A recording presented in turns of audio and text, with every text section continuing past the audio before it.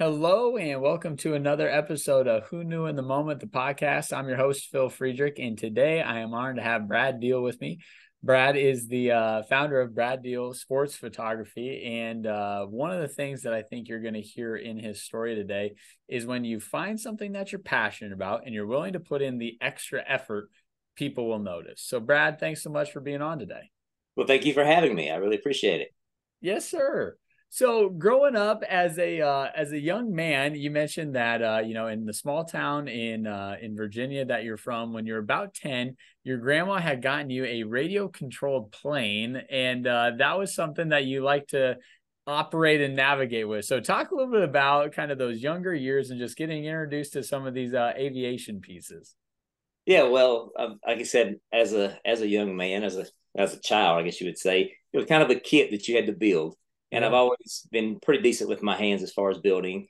Coming from my father as a carpenter, and just really enjoyed the hands-on approach to that. And as a boy, you always loved remote control RC cars and planes and boats and uh, trains, just any of that sort of thing. I was kind of drawn to, and I guess that's kind of how I went from that to eventually, as time went on, they came out with drones. Started Yeah. with the toy helicopters, and then once drones came out, um, that really sparked my interest, and I was able to see, with the cameras that are on those drones, you're able to actually see what's around you, and from that point forward, I went and got my drone pilot license. I was probably one of the first in the state of Virginia to achieve that. And that's kind of how I started in the photography business. Didn't even own a camera, didn't know anything about a camera. And through that, I started taking pictures and posting them online. And nobody in this area had seen our state or our area from Yeah. that vantage point, and it became pretty popular. And I ended up doing some stuff for the state of Virginia and a lot of the different counties around. And I would sell calendars each year of those images Yeah. and make enough money from that to actually buy a camera. So yeah, so I want to highlight this because the way you say it just makes it seem so like casual, it just kind of happened that way. But you were one of the first, I know you said you were one of the first that got the license, but you were also one of the first, or if not the first, graduating class to get the drone degree. So talk a little bit about, maybe even some of your familial or people in your circles insight on that. I can't imagine they were super pumped for you to go get a degree from a school that had never had a graduating class of that degree before, and that what that would mean for the trajectory of your career. Well, the thing of it was, I was already doing a lot of the drone photography, and it Yeah. had become very popular. And this was prior to the FAA coming out with the requirement for licensed drone pilots. Okay. So that had already become popular. So as far as any support system or anything goes, in order to get that license, there was never anyone that hesitated, or they just kind of knew that's what you need to do if you're going to continue Yeah. to do this. I mean, that was just kind of the way it was stated. And I was fortunate enough to be in that first class at Mountain Empire Community College, and was able to get in and had an excellent teacher, and was able to take the test and pass with flying colors.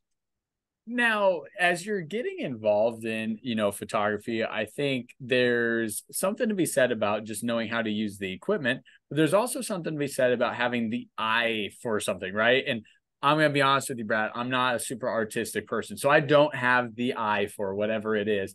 But you kind of can recognize when someone does have that. It's the way they shoot something or the angle that they do it at or the time of day or whatever it is, the effect that they add.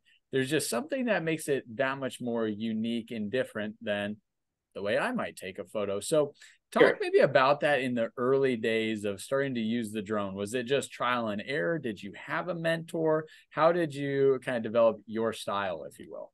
Well, it was a lot of trial and a tremendous amount of error. Um, but yeah, from that point, you kind of you go on YouTube, you go and you look at these photos on Instagram and different places, and you study and you study and you take in as much information as you can possibly gather, and then you interpret that into your vision. I try not to copy any particular person or anything, Yeah. but like you just look for inspiration. You look, you try to learn dynamic range. You learn rule of thirds. You learn how to compose a picture, how to edit a picture. All of those things came into play, and then with a drone at that, you got to learn to position it in the right spot as well, and make sure that you're not hitting anything or anyone. Yeah. So as you're taking the, drone photos, and once again, I know you had said, hey, as I started to take them, I was really giving people an opportunity to see a part of Virginia, or, see Virginia in a different way. What was the inspiration behind getting the calendar started versus just taking the photos and leaving it to you? What inspired the entrepreneurial bug of let's make calendars and potentially earn a little revenue from that? Well, actually, there was a lady in a comment suggested that I make a calendar, and I thought it was a great idea. Let's give it a Yeah. shot and see what happens. And I didn't expect to sell any really, and we sold several hundred that first year, and from that point forward until a couple of years ago, that's what I had done every year around Christmas time. Yeah. So you're starting to kind of tie these pieces together, right? We were enjoying photography. We've now made some revenue from it, but you're working a full-time job simultaneously. And I think for a lot of people, the maybe it's not enough time in their day might be the excuse they use. They say, Right. I love to start a business, but I just don't have time for it. Everyone just know Brad still works a full-time, job. That's a intensive job, but talk a little bit about those early years and kind of balancing. I'm working a full-time job. I'm also doing something that I have a passion for, but it takes up a lot of time. Talk about that balancing act and how Yeah. you Well, strategically manage that. Well, it's not something I strategically manage. I'm sure I fail all the time, but it's very little watching of TV or know what's going on in the world for that matter. Yeah. You have to be driven, you have to be focused, and you have to know where you are, where you want to be, and then how do you get there. Mm. And the way those things work is you got to put in time, you got to put in effort, you got to work, 16, 18 hours a day. You try the best you can to balance, everyone and everything. Um, but a lot of times those you do fall short. There's no question about it. But yeah, it's definitely a balancing act that I have yet to master. Well, to that point, and I'll be interested to see if this resonates with you. A friend of mine explained life to me this way. They said, Phil, when you're doing life, people talk about balance, right? And having a same amount of time allocated towards things. And that's just not probably realistic for most people to have the same amount of time that they work as they do with their social life, as they do with their physical fitness, whatever it is. But she said, the idea is if you're viewing every task you're doing as you're juggling, the balls that are maybe not as important are plastic balls, and the balls that are the most important are glass. And Correct. if you let a plastic ball drop, yeah, it stinks, right? Like it came out of the orbit of what you're juggling, but there's very little cleanup to have happen after the fact. If you let a glass ball drop after the fact, there's a lot of cleanup to have happen. And Right. so she goes, if you view each task in your life as like a plastic ball or a glass ball, that might help you balance out some of those decisions better. What would your thoughts or comments be towards that? No, that sounds exactly right. Um, fortunately for me, I've been doing my day job for 20 plus years, and that is second nature. Like that comes really easy to me. Um, I don't have to take that home with me or think about it. I just get up and I go and I do that job. And whenever that job is over at the end of the day, that's when I put in that time and that effort to learning and perfecting my craft as best as possible. So Yes. it's very fortunate that I've been doing the job I have for as long as I have, Yeah, and it becomes second nature to you.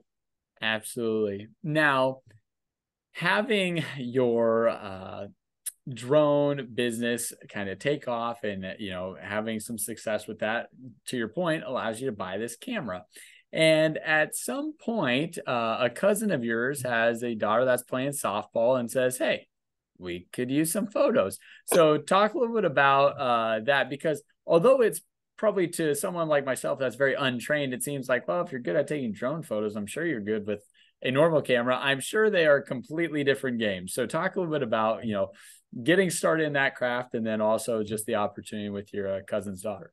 Yeah, well, my whole thing was when I bought the camera, I was just still using it for landscape photography.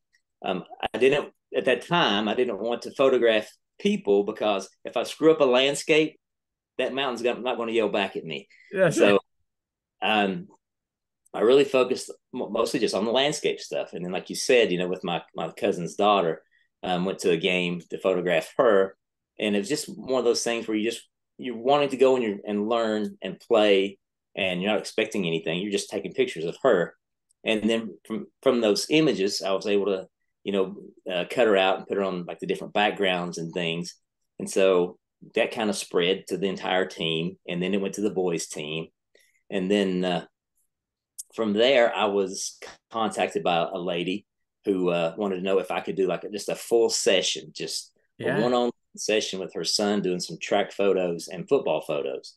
I said, "Yeah, let's give it a try, see what happens." And so we did, and it became a huge hit. And then I had another gentleman reach out, and I said this before that because I didn't want to do the traditional photos, I wanted to Yeah. do something different. And he's had like the little league baseball team, and he Yep. wanted me to do the images, and said he was tired of just the kids holding a bat. And I said, yes. I said, I agree. I said, I've got some great ideas. Let's give it a shot. Well, I never got the call. The images came out. It was the same photos as every single year. Kid holding the bat, and yeah, that kind of got to me. And Yeah. game on. Let's Yeah. go. So there's two things I want to dive into from that. One is, and once again, we'll get into this more here in a minute, but one is just having the courage to do something or want to do something different than what it's always been done, right? I think so frequently people say, well, it's always worked that way. Why mess with the status quo? Why do it differently? And for you, there was something about maybe the art of it, or maybe it was about a challenge to your skill set, right? Like, hey, it's going to take me mastering this to be able to do it differently. Talk a little bit about just being willing to do it differently, even though that hasn't been the way it's been done before. Well, I think for one, because I didn't grow up in that particular business or that Yeah. particular genre, other than my own personal photos or stuff you saw, that people would post of their kids Yeah. online. I didn't really have the mindset that that's the way it needed to be. Like I don't think I had any preconceived notion. Yeah. In my opinion, these kids play ball. Let's get pictures of them playing ball. Yeah. Let's do something dynamic, with some lighting, and let's try to make these kids look as heroic as possible. Let's, it's nowhere near the level of a Nike or Under Armour shoot, but if we can give them and high school kids, something that's remotely close to that, where they feel that empowerment and feel that about themselves, then let's do that. To me, that's what you want to do. That's what you want to see. That's what I think has really um, elevated my name to and people's expectations of what sports photos can be. Yes, I love that. Now, the second part that I'm curious about is having a little bit of a chip on your shoulder, having a little burn, right? Like, hey, you Yeah, said you wanted me to do this, and then for whatever reason, you didn't give me the opportunity. You went back to old reliable. So, yeah, talk about the benefit or the impact of having a little bit of chip, a little bit of fire in the stomach, and using some of those, outside motivators to really, dive in and own a craft. yeah. That's exactly, you hit the nail on the head. Motivation. That's Yeah. exactly what it is. It doesn't take a lot to motivate me. Tell me I can't do something. Tell me you're not going to do it. You're going to fail. You're going to succeed. You're not going to succeed. Like I will. I may not, but I'm going to try, and I'm going to Mm, give everything I've got. It is what it is, but I may fail, but I'm going to try. yes, I love that. So, as you are getting started in the personal photography, right? Taking photos of people, you've had just a lot of just unique visuals, right? We've had the burning, we've had the dust, we've had the dunks, we've had, different football with the water coming down. Talk about just some of the motivation behind those pieces, but also just the creativity and willingness to try something. Because I'm sure you've tried a few different things that in your head you thought were going to be really cool. And Yeah, it's it's like, I haven't figured out a way to make that as cool on the right. camera as what in my head it was. So talk Yeah. about kind of both sides of it, the amazing, art that comes from some of those experiments, and some of them where you're like, Yeah. still got to figure it out. Yeah. Um, like you've seen, like even in cartoons and stuff, like a picture would throw a ball or something, and throw it so fast, catches fire. Yeah. And I thought maybe that would be an interesting concept for a photo. And luckily, that kind of was, and went over really well. Um, we've done flower with the LeBron James as he does before a game. We've took a tennis ball and put it in water and spun it, and the water coming off, it gives a really cool effect. Um, most of these things, every once in a while, they'll be thought out, Yeah. but the majority of them are kind of just spontaneous or in the moment, or I'll be driving to a shoot and say, "Oh, what if we did this?" I've got a bottle of water here. Let's just pour it on the guy's head and see if we can get, those drops coming down. Yeah. Or you take a water hose and in the middle of the day, you can make the image dark and backlight that so that it looks like it's raining. Anything I can do that creates that, wait, what? Yeah. To get that person to stop and think like, whoa, that's cool. I like that idea. And that don't all work, like you said, but I don't care to try. And at this point, thankfully, these kids trust me enough to, like, yeah, they're game for anything. Let's go. Let's go make some magic. Let's go see what we can do. I love it. Now, as the world would have it, right, had you started doing this business, Brad, 30 years ago, who knows if you and I would have had the chance to connect. Right. But because of the world of social media, a person can make a post and can all of a sudden have a lot of exposure. So in the Instagram and the TikTok space, you've had just an tremendous following and tremendous support in that realm. And I think you mentioned the first TikTok video you posted ended up getting like 7 million views or something along Right. those lines. That's So correct. Yeah. talk just a little bit about, I mean, there's got to be moments where you're like, Brad, who works in the natural gas world from Virginia, shooting high school sports, is getting 7 million views from people across the world. Like, what is going on? But talk a Yeah. little bit about just, Yeah. that social media presence and some of the neat things that have come from that. Yeah. You're exactly right. It's not anything I ever anticipated, never dreamed, never thought would ever happen. I thought, if I can get 3 or 4 thousand people that would follow, that'd be pretty amazing coming from where I come from. Yeah. Could make a little bit extra money, maybe pay a water bill or electric bill each month. And, I had a consultation with Jared Poland from Frono's Photo. And at that time, I had somewhere between 1,500 and 2,000 followers. And throughout that meeting, we talked about a lot of different things and how to grow and what to do, and kind of made the switch from just photos to showing kind of the behind the scenes and how I got those images. And things from that point kind of exploded. Something right after that, it was something was picked up by ESPN, and Yes. I've got one now. It's almost 40 million views on my feed, and like it's not something I ever thought about, ever anticipated. But people want to learn. They want to Yeah. see. They want to know how you did something. And then when they see it's like, oh, that's all he did. Whether it's taking a bunch of tennis balls and putting them on a blanket and throwing them so that they all fall around an athlete. They're not placed in, they're not photoshopped or anything like that. I try to do everything in camera. I think that's what really draws people to my page, so that they can kind of learn and maybe do that on their own or whatever, the case may be.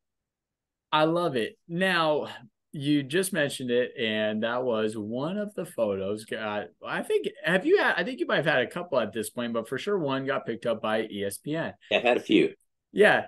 So talk about what those shoots were, what you were doing, and then I guess also when you find out that it's on ESPN, just what that feeling is like for you. Yeah, yeah, it was pretty surreal. I was at my daughter's dance competition, and I had made the post, and it was getting a lot of traction. Dick's Sporting Goods commented on it. Um, different outlets. Yeah. We're posting it and this and that, and then we're sitting there at the table. I'll never forget it, and I picked it up and I said, I just got asked to be shared by the biggest name in sports, and it's like, who? And I said ESPN, and they were all kind of were shocked, and yeah, I was overwhelmed, never anticipated it, and yeah, it was definitely a surreal feeling, and it still is to this day. When anytime anything gets picked up by these major networks or anything, it's not something you ever go in thinking they'll do this, but it's a pretty surreal feeling for sure. Now, what was the first photo Yeah. shoot or photo that you had picked up? Okay, it was actually by an athlete at Science Hill High School in Johnson City, Tennessee. His name is Cole Torbert, and Cole, I'm forever thankful for you, thankful for you, buddy. But Cole he was an amazing athlete, extremely well built, good looking young man, and we did some things that had him jump up and made an amazing pose. So that he was dead center of the field goal post with these dark skies behind him. It was kind of raining. Was able to backlight that, make him look like it was rain. The kid was well built. Um, we come in with some close ups for some intimidating looks, and I guess at that time when those came out, they just weren't like your average everyday photos, and I think that's the reason ESPN picked it up. Yeah, that's so cool. Now, as you've progressed on, or as you've continued on, and you just keep getting better and honing your craft, um, not only have you done high school, but I think it was either last year or the year before, you got the opportunity to be with Virginia Tech and do some, local university, but big university, right? I Yeah, mean, Power absolutely. Five conference, everyone knows Yeah, who that is. yeah. They went to the Talk Final Four last year.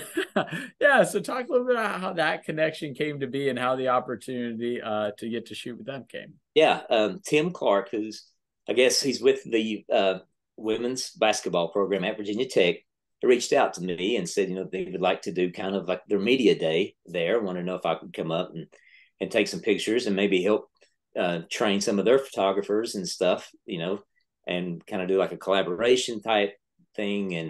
And we did some photos. We also did videos, and all those just went over so well. And the team was so great to work with. And he had such characters and such charisma on that team. And like I said, those ladies went to the Final Four last year, um, and just an amazing opportunity. And I'm forever grateful for Tim and everything he's done for me. Yeah. So as we look at the progression of the business, obviously there are people that make a career out of doing senior photos only, or they make a career out of doing wedding photos only. And obviously, you've predominantly focused in the high school athletics realm. But now you're getting major Division I opportunities, and I'm sure there's other opportunities that have presented themselves or could be in the works. But talk a little bit about, earlier on you said I've had a vision for where I could go or where I might want to go. Talk a little bit about the vision of what could be or what you'd like to see transcend from this. Yeah, well, I have been fortunate, like you said. I did get to do some stuff for Netflix this year, the TV series Quarterback. Yeah. Got to go out there to the premiere of that. I got to walk the green carpet, and then I also got to take photos on the green carpet because it was a football field that they Yeah. used instead of red carpet. And then recently just come back from the American Flag Football League, which will be a professional league in Las Vegas, and I photographed out there. That was an amazing opportunity as well. We had a great team out there, and forever grateful for those people that helped on that. And like I say, now I don't know exactly where it's going to go. It's already far exceeded anything I ever anticipated. But if I can continue teaching workshops, maybe have some sort of program where I can teach others. Um, you know, Even if you get into more college or professional type things, if you ever get to work for a Nike or an Under Armour, some of that would be well beyond expectations. Um, like I said, I don't know. Once I think about it, David Goggins, for instance, talks about when you get to the top of the mountain, like you never want to get to the top of the mountain. Because Yep. once you get to the top, there's nowhere else to go. There's nowhere else to climb. You want to always continue to climb. So for me, that's I always want to one up myself if possible. I always want to see that next challenge or that next goal and try to get to that. That's all I want to do. I love it. Now, you just mentioned it, with the Netflix series, shooting some of that. Talk a little bit about how that came to be, and maybe it was connections, maybe it was just a random message. Talk a little bit about how that came to be. Yeah, I was actually just checking my email because I get, and I'm sorry to all of those people that I don't get back to, but I get thousands of messages Yeah. on Instagram, and I just literally don't have the time to get back to everyone. But it was an email, and it was from Netflix, and I sent it to a buddy of mine, Jason Sterling, who's Rocktown Media, who's also my partner, and when we do workshops together, I said, "Do you think this is legit?" And he said, look up the person. So Yeah. I looked them up, and there was their LinkedIn profile. They worked for Netflix, and I was like, "This is crazy." So I replied, "Yeah, absolutely. Whatever we need to do, let's make this happen." But yeah, That's just happy to see it in an email. No that's idea where amazing. it came from, but just glad of it. Well, and so something I want to highlight there, and I'd love to get your insight on this. For you in the photography world, for me in the podcasting world, it's like when I remember, rewind the clock to episode 1, and my expectation for it was like, I don't know what the heck this is ever going to be, but you know what? I'll see where it goes. It's something that I have a passion for, and we'll Yeah, just jump into it. And today, yeah, it's podcast is ranked in the top 1.5% podcasts in the world. And to your point, we get emails pretty frequently or LinkedIn messages. Hey, would you have this person on the show, or would you want to have this person on? And you just sit there and you think to yourself, how the heck did you even find me? Like, right? How does this even happen? yeah, right. So on your side, though, when you think about your photography business and where it started versus where it's at now, I think one of the things that can be tough for people is, do I view it still as this passion project that I still really enjoy and I get a lot of, joy out of? Or do I start viewing it more as a business? Right. And sometimes people will say, gosh, you're really good when it was a hobby, but as a business owner, this just Right. isn't your thing. You Yeah, can't charge $50 a shoot anymore. right. Brad, your time's worth a lot more than that. But people are like, I don't know, am I worth it, or do I have the ability to do that? So talk a little bit about that transition, or maybe you haven't had a transition. It's a passion then, it's a passion now. Maybe there's just more business opportunity there, but I think there's kind of that fine balance on things as it grows over time. Yeah, absolutely. I feel like just like what you said, if you lose that passion and you lose that drive, then the work will suffer. Mm. Um, if you continue to work and grow and improve and focus on that, the other it'll just happen whether you're ready for it or not. I think if you worry about the money aspect of it and you're not worried about the work, I think your priorities are wrong. I think you need to worry about the work, and then the money will be is what it is. Yes. Now, someone listening to the show right now, Brad, is similar to you. They've got this passion project, they've got this thing they're doing on the side. And I'm putting on the side because Right. it still might take a lot of time, right? But they haven't said, I'm going to fully commit to doing this as my full-time job. I'm going to stick with my full-time job and do this on my nights or on my weekends, or, when it fits in. And there's someone else that says, Brad, if you would just get rid of your full-time job, I bet you could do the photography full-time and be just fine. Yeah.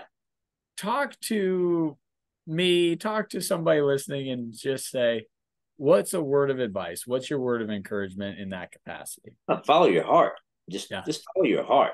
Um, for me, like I love my day job. I Yeah. do. I really enjoy it. I love the people that I work with, and they're very supportive of me. They want to know why I'm still there.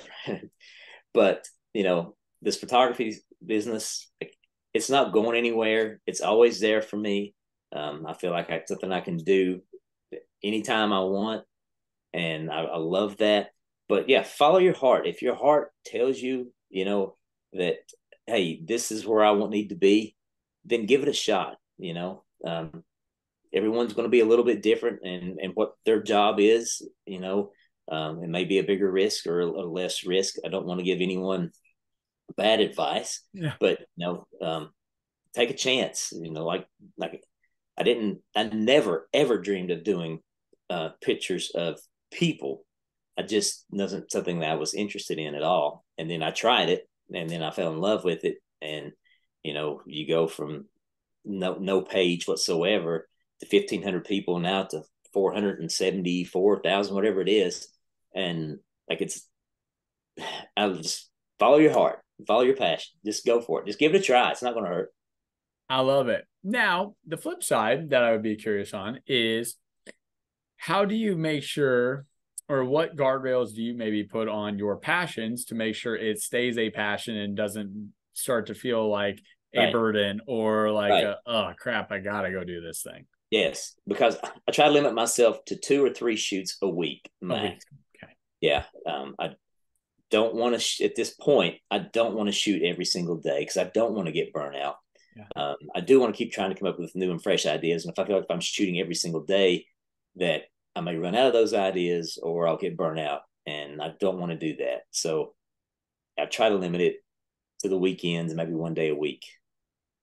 I love it. Now, you mentioned your business partner, and you guys do some engagements together, kind of workshops, teaching, coaching type things. And one item that I found to be true is there's certain people in life that really like to give back. Hey, it took me 5 years to learn how to do this. If I can help you learn in 10 hours, I would like to do that so you don't have to struggle like I did. That's exactly what we tell them. There's other people that are like, I don't want to use a scarcity mindset, but the mindset that, well, gosh, if I share with Brad how I got here, then Brad's going to take my clients. And now we're in competition opposed to Right. being able to, coexist or serve in, our same niche areas together. So talk a little bit about that balancing act of, hey, I'm helping someone alleviate 5 years of learning in a Yeah. weekend workshop versus the person that says, gosh, I don't know if I want to teach them my secrets because if they know my secret sauce, what's my competitive advantage? Right. Well, like I said, I'm not afraid of competition. Challenge me all you want. I don't care. But at this point, thankfully, my name is out there enough that I'm not worried. Yeah. It's a big country out there. There's 300 million people. I can't photograph them all, and if I can help someone else make a living, then that's what I want to do. Because we're all in it. It's photographers. We're a close knit community, especially sports photographers. You can see online, a lot of those people are helping other people. They like my stuff. I like their stuff. Yeah. So, anytime you can scratch my back, I'll be glad to scratch yours. I love it. I love it. Well, Brad, are there any other pivotal moments that you want to make sure we highlight in your story today or anything else that you'd like to just make sure to share with someone listening today? Well, like I said, just for me personally, the big Yeah. change for me was transitioning from photos only to videos and setting those to music and showing how I did what I do. Yeah. And I mean, that was the biggest pivot in any one thing that I did. It's just that one move from straight photos to BTS with the image set to music. I don't know why, but it just kind of took off. Well, and I think there's something intriguing about the photo, right? That leads me to wonder how the heck did he do that, right? When I first saw the burning ball, I'm like, how does that happen? Or when you see the dark background, you're like, well, surely it wasn't that dark in the real Right, time when he was taking the photo. But once again, I'm an ignorant person. I don't know how the heck you would do that otherwise. So when you start seeing the behind the scenes, you're like, holy cow, like that's amazing that he knows how to do this and put this with that. right. And that's the reason I show, I take the image and then I have someone zoom into my tablet to show the image because when I take the picture, it goes straight to my tablet.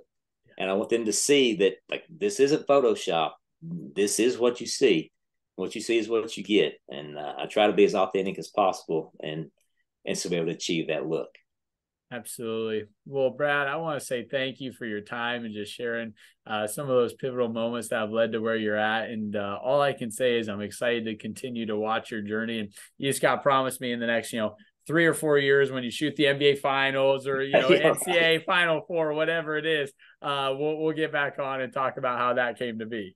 So, Philip, I really appreciate you contacting me, and this has been a fun hour for me. I really appreciate it. Well, very good, my man.